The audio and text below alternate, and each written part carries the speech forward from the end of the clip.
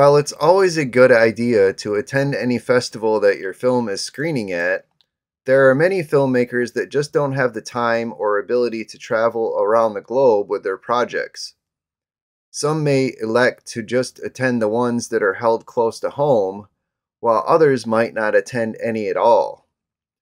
Regardless of if the filmmaker attends or not, the project may well attract some attention during its screening and even win an award.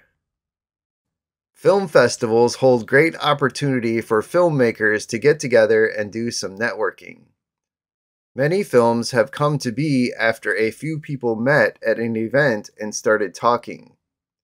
Many festivals will also introduce the filmmakers to the audience after their films have screened in a Q&A session. Nowadays, it's very common for people to swap contact information using their phones.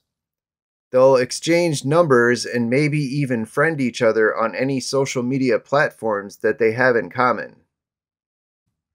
It's also common for people to forget many of the names of their new contacts, or who was involved with which film, especially after having met dozens of people at the same festival. However, if they were impressed with a film, they usually remember the title. When a film draws someone's attention and the filmmaker is not at the screening, they really have to rely on some sort of web presence in order to get into contact. They may jot down the title of the film or the director's name on the poster in order to look them up at a later time.